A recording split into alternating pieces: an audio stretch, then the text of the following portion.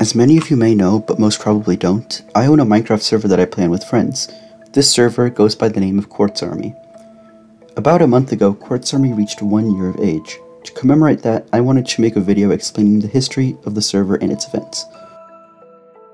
When I say that QuartzArmy hit 1 year of age, I mean this iteration of QuartzArmy. QuartzArmy has had many iterations, but the latest version has been rich with events. How did such a silly Minecraft server lead to love, tragedy, bloodshed, and betrayal?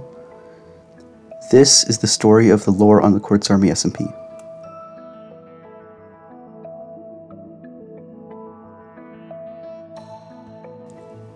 Lore on QuartzArmy, or QA as we call it, is handled quite differently than many famous SMPs, such as the Dream SMP. Instead of writing down how we want events to end, we just play the game and overreact to things that happen. So all that being said, let's go on a small history lesson, shall we?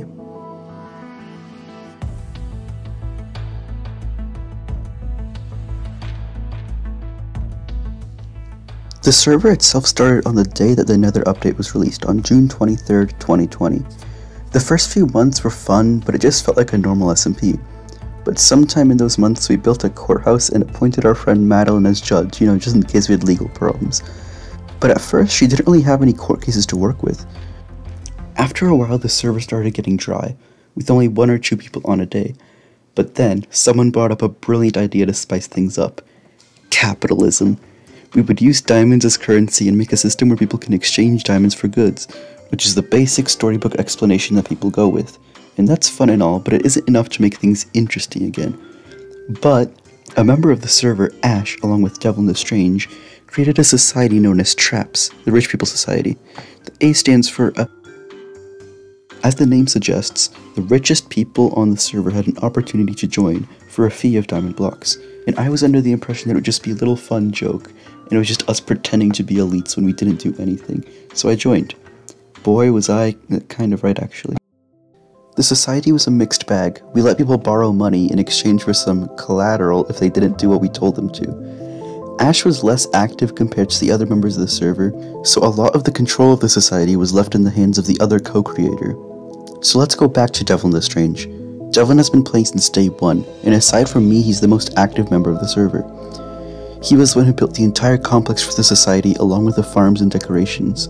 One day he saw me building a Lowe's in reference to Scott the Woz, so he and Ash made another blue store across from it, the IKEA. Now, the IKEA was an interesting choice, and after Devlin told me about it, I showed him the Infinite IKEA SCP-3008, which is an endless maze, so Devlin decided to implement a maze into the design of his IKEA. He also wanted a fun challenge, so instead of just finding your way to the end, you also needed to find customer service along the way.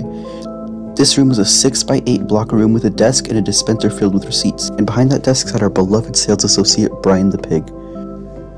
Now let's bring in a streamer friend of mine, the loving Jevil. One day in November, she was streaming her playing on the server and we were showing her around, when Devlin suggested we should show her the IKEA. After a while in the maze, she found Brian, and one of her mods, Deer, rallied hard for the murdering of Brian, or the barbecuing as they said it. Jevil, being just a guest on the server and not wanting to cause any harm, told him to stop and just to continue playing. But that was before money was involved. After she walked outside, one of her other mods, War Knights, said he would give 5 subs, the equivalent of $25, if she killed Brian. Despite our best efforts to stop her, she ran into the IKEA and with multiple hits of her iron sword, killed Brian with no remorse. But this act of villainy was not going to be forgotten. No, there was public outcry. Justice had to be reached. So we called up Judge Madeline and got ourselves a court date. I've already shown this trial, so I'm not going to go too in-depth, but if you're curious, I'll link the video in the description. This was my last video on QuartzArmy as of this moment. Jevil and her lawyer Bliss tried to defend their case, but murder with evidence isn't something you can dismiss, so in the end the jury found Jevil guilty of murder and conspiracy to commit murder. But one problem, Jevil left the Discord call, meaning she never got a conviction. Devlin took the death of Brian personally, so much so that Brian became a religious figure in the society. Even the icon for the society's Discord server, and yes, there's a Discord server, was a diamond with Brian the Pig on it. The day of the trial, we had a new player join QuartzArmy, Misty Kitty 33418. Misty also goes by Moss, so I will be interchanging between the two throughout this video. Moss started building a home on a mountain, and this mountain became one of the server's most recognizable landmarks. Let's skip forward a couple months to February 2021. If not already obvious, the people of QA loved their animals. Devlin loved going around the server with his prized mule, Skadoosh, and showing him to people. And at this point, Misty had a bee area that was one of their favorite parts of their mountain. 3 months had passed since the slaughter of Brian, and for most of us this was just a thing of the past, so we forgave Jevil and invited her to commemorate Valentine's Day with us. We decided to host a wedding for her and her boyfriend, Berserker 51. Among the guests of the wedding were Starstrider, Deer, and Springdoe. These 3 people were caught lurking in the shadows before, during, and after the wedding with carved pumpkins in their heads, and they went by the nickname the Terrorists. So Jevil and Berserker got married and it was all fun and good, until a familiar face joined the game. Devlin still didn't forgive Jevil for the slaughter of Brian, and he had only one goal in his mind this evening: revenge. Devlin met up with the terrorists on the top of the hotel and they began a summoning ritual. Devlin covered himself up and Deer awakened him from his cocoon. This symbolic gesture set Devlin loose to believe he was a god. In the eyes of Devlin, this was the redemption of Deer. The same man who ordered the killing of Brian is now helping Devlin rise. Devlin then went on to his first act as god. He met up with another member of the terrorists, Starstrider, and granted him supplies. After giving him a full set of diamond armor and weapons, he only had one message to Star: cause mischief. And Star set out to do just that. He had his eyes set on one target, Misty's bees. And one thing you must know is you do not mess with Misty. Misty was warned about this plan and went after the culprit, but they misidentified Berserker 51 as Starstrider and the first blood was shed. Misty then went to collect their bees into a shulker while I tracked down the source of this, Devlin the Strange. The battle had started.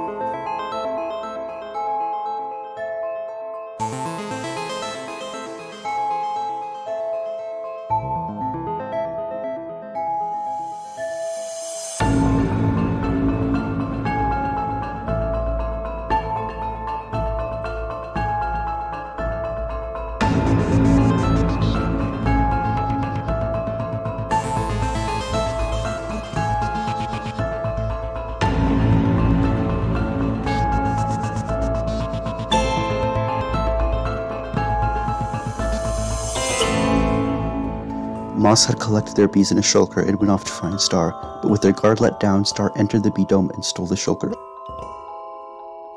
All the innocent bees in that shulker were threatened to be destroyed.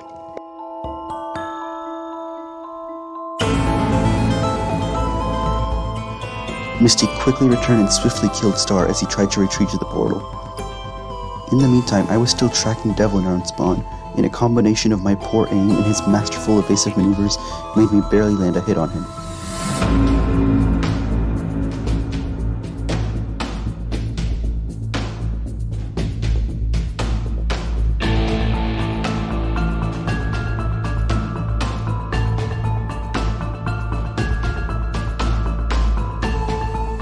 After a while of flying, Devlin finally shook me from his tail and he retreated. Being separated from Star, Devlin could no longer supply him, so Misty and I decided to leverage a ceasefire by threatening Devlin in a way we knew would hit hard.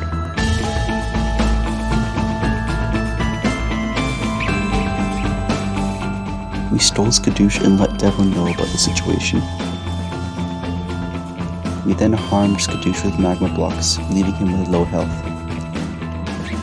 Devlin was hidden out at the Society, and I knew that's the only place he could have gone. Misty had their own plans with Skadoosh.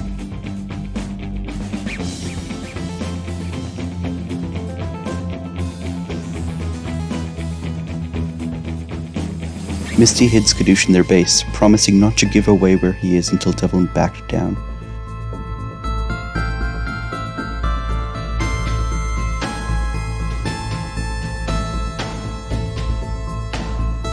After chasing Devlin on foot, I finally killed him and flew to meet up with Misty. My elytra durability was running low, and so my elytra broke midair, causing my only death in this battle.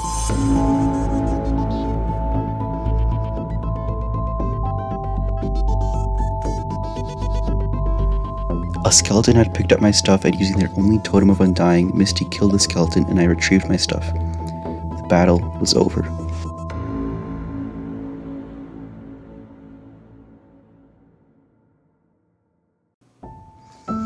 The next morning, Misty went to check on Skadoosh in order to return him to Devlin as promised. But he was gone without a trace. They told me about it, and we thought the only reasonable explanation was that he somehow drowned himself in the water stream. We broke this news to Devlin and it shook his world. First Brian and now this. He ran throughout the stages of grief. Devlin believed that Misty and I murdered Skadoosh in cold blood. He threatened to sue Misty and I for the poor treatment of Skadoosh, or the killing, as he believed. But he ended up not suing, because of all the things we could sue him against for starting the battle. But the blame didn't matter. It doesn't matter if he drowned himself, if he disappeared due to a chunk error, or if we brutally killed him as Devlin believes. He was still gone and there's nothing we can do about it. Although Devlin was still mad and missed his friend, he decided to build instead of destroy. So instead of responding with anger, he decided to bring growth and built a foundation of a new area, Skadooshton.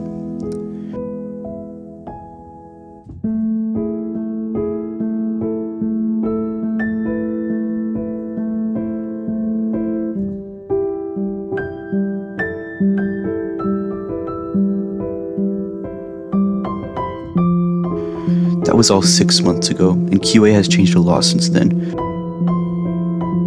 This was just the major lore so far. Since then, we have gotten a lot of progress on the server. Misty finished their mountain, and many people have joined and started their own lore, like Bongo's Sponge Religion.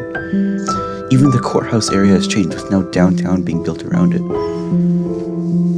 And that wraps up the bulk of QA's lore so far. So what's the real reason I made this video? It's because none of the new people on the server know what happened. What's everything you know about Skadoosh? I don't know anything about Skadoosh. Hydro. Tell me what you know about Skadoosh.